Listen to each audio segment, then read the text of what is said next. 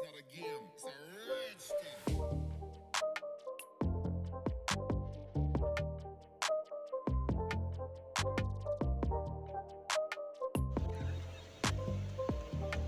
guys, and welcome back to my channel. Hope you all are doing absolutely great.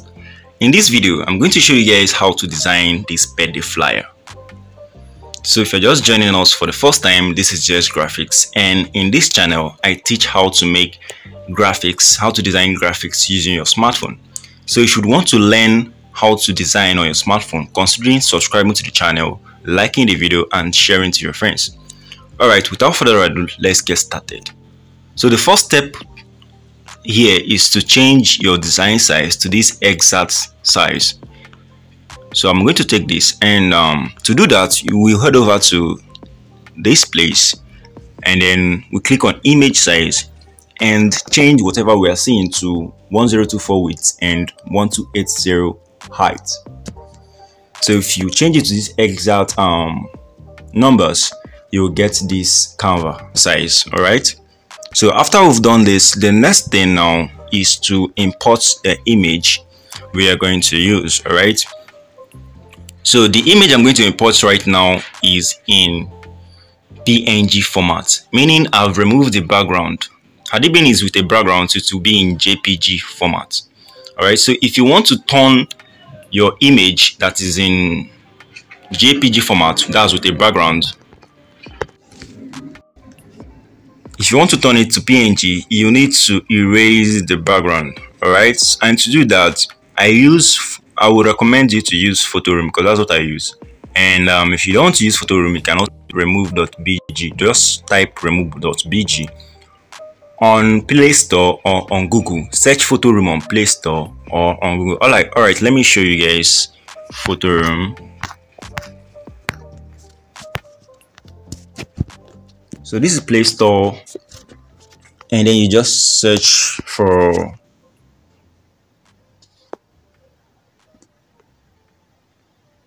let me on my data, just search for photo room.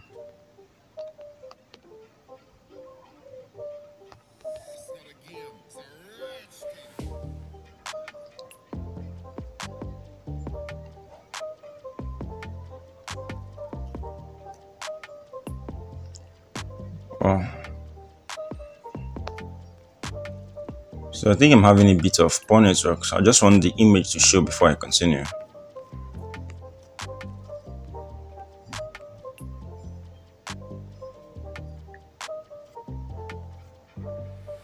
Okay, so this is the image, photo room, or you use remove.bg, but I would recommend you to use photo room,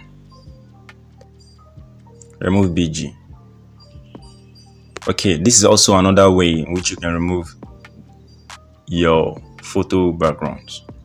Okay, so let's continue with our design.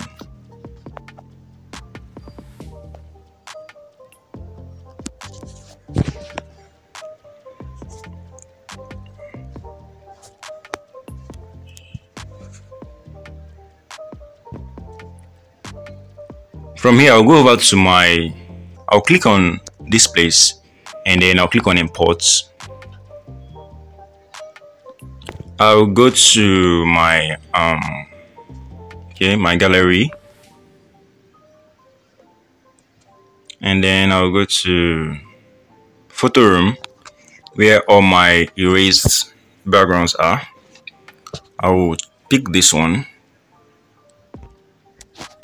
and I'll go again and pick this one. Okay, then I'll go again and pick another one, this one. All right, so once I'm done here, the next thing I'm going to do is to position it in the way I want it, just like you saw it on the thumbnail. So I'm going to put this, reduce this a bit. So what's the size here? Okay, I think I should use 49 and 60 heights. I'll bring it over here. and then I will reduce this one to the same 49. 49 as okay, 49, and then I'll go over to my crop and transform this to face this side. Okay, this way. So just click on this, and then you can change the angle. Okay, I'll bring it downward to this side. Okay, let me space this out. Now I'll increase this. So go to relative size and increase to your desired size. Okay, I think this is good for me. And then I'll raise it up a bit.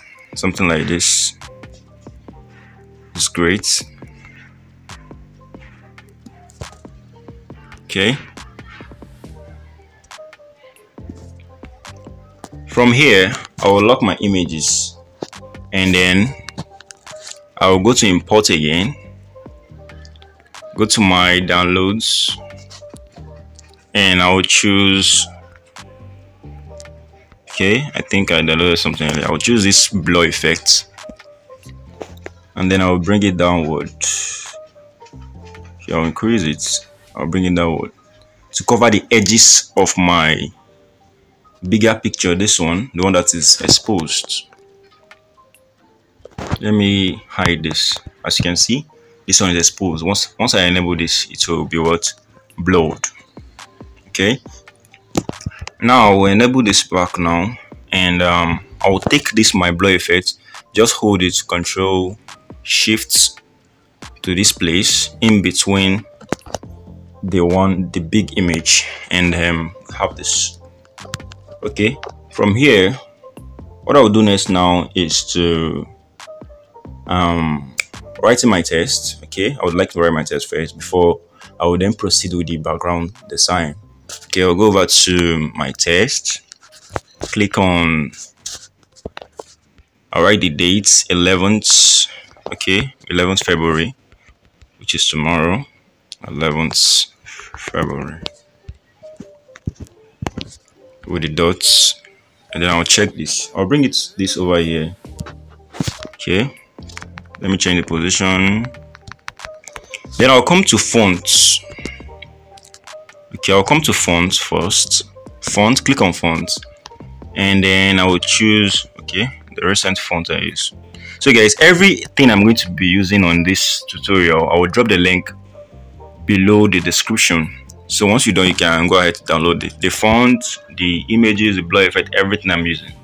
I'm going to drop the links to my Google Drive where you can download them. So I'm going to choose Helveticals. Okay, and then I will align it to the center. After that, I'll click on line spacing, and I will bring this closer a bit, not too close, but I think this should be great, or a little bit. Okay, this is nice. I will draw it. I'll change the position, bring it closer here, and then I'll copy this and type my celebrant name, Praise. I just chose the name, Praise. Okay, I'll bring it over here. I'll go ahead to import. There's a happy birthday test I downloaded earlier, although you can decide to type it yourself here, but then I like the font, so I just downloaded it. I'll go over to import to my downloads, and then I'll import it. So this is it. I'll reduce it to fit this place. Remember guys, this font exists. You can decide to use your font to type the birthday test, but I just like this. And then I'll go over to change the Praise fonts. Okay, let me go to fonts, and then the font I used was okay, I used I used Born Hide. Now let me increase this a bit.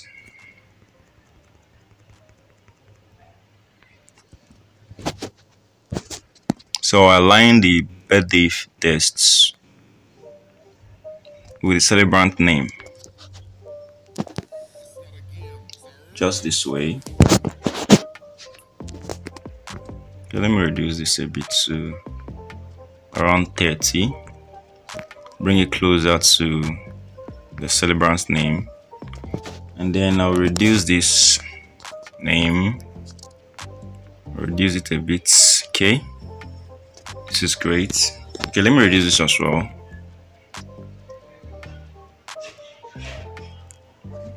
This is great too. Once I'm done with this, I'll go over to type my wishes. So I'll click on text, and then I think I copied something earlier. I'll try to paste it. Yeah. Then I'll reduce it using the size button. I'll bring it somewhere here. Reduce this further, because once this thing is in portrait mode, it will be bigger. So I'll bring it over here. Okay, so let me go ahead to change the font to make it bold. Okay, what should I use? Okay, Montserrat bold, and then I'll capitalize everything. So I'll go over to text, edit, capitalize everything. Okay, let me delete this.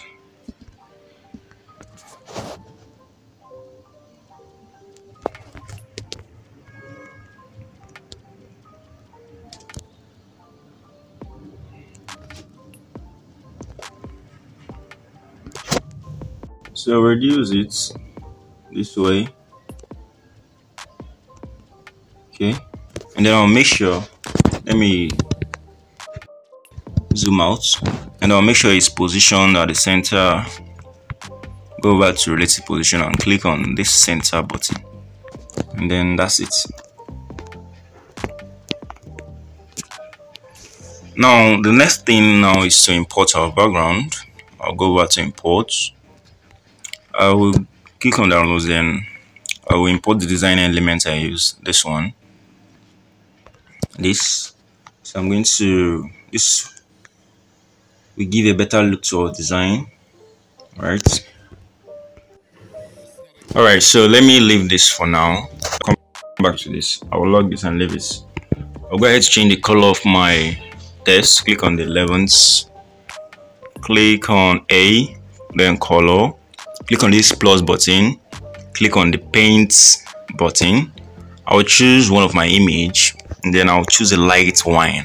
Click on this, check this, and then we'll have our color. Now I'll click on praise as well, and then go to color, choose the color, and the color was selected for 11th February will be shown here. That's the last color you use. I will click on it, and then I'll check this. Now I'll click on the birthday text and go over here. Then go to color, enable this, and then I'll click on the plus button because I want to use a different color. Click on the plus button, then the paint bucket. Now I'll choose this dark wine, and then I'll select it, dark red or wine. Select it. Now we'll have our colors. Click on my text, my wishes, and then change it to complete black. So we just need to click, it's already in black, but this black is faded. I'll click on the plus icon, and then I'll extend this to the black side, so it will be completely black. So guys, please don't forget to subscribe to the channel, like this video if this video really helps, and as well share the video. Okay, with that being said, let's continue. From here, I will go over to my layers. These are my layers. Click on this, and then I will see the steps. These are the steps used in the design. Okay, then I will look for the design elements I imported, which is this last one. I'll go over to this place, and then I'll change the color. Click on color, enable this, and then I will make my color white. So just scroll and then click on white. All right, so let me make this. Okay, sorry. Let me lock all other layers apart from, when I lock this, I won't be able to move them apart from this one. Okay, I'll click on this, and let me extend it, make it bolder. Okay, this way.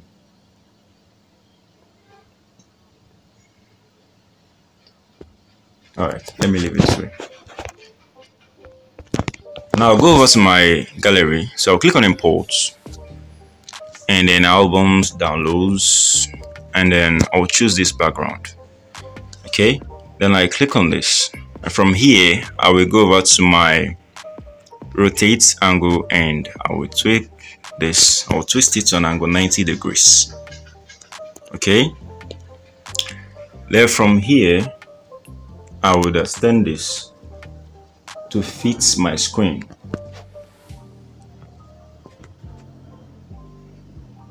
So just extend until you have a balanced stuff. Okay. Now I'll go over to my layers, long press and shift to the end. Okay, something like this. Now, as you can see, this is not totally looking great with the design elements opacity very high. So I'll go over to my design element, this one. Okay, this one, and then I'll go over to opacity. Then I'll reduce this to about 40% to make it a little bit faded, and then make it glass-like. Okay. All right. So let me space out this stuff. This one again. A little bit, and then I space out this one as well. A little bit. Okay. Then I can decide to increase this again. Our tests. Where is it? Let me increase.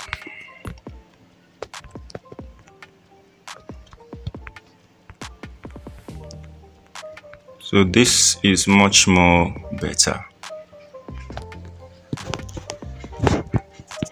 So from here, you can save your designs. Since we are good to go, you can save your designs by clicking on this place, save as image, and then you choose ultra quality, very high, and then you save, click on save. So guys, that is all for how to make this awesome design. Consider liking the video, subscribing, and sharing the video. And see you all in my next tutorial. So just click on save and then we're done.